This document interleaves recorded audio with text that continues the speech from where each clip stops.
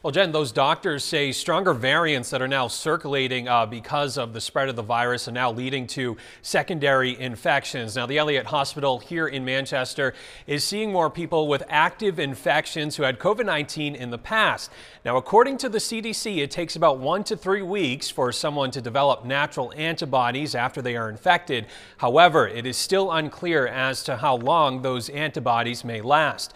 Dr. Holly Mintz, Chief Medical Officer of Ambulatory Services for the Elliott, says patients who are the sickest are still those who are not vaccinated. She says if you haven't received your original shot and you are eligible to do so, you should get one.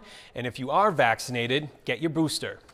Certainly obtain the vaccine, because even if you've had COVID before, you can get it again. And again, we know that the illness is less severe when you've been vaccinated.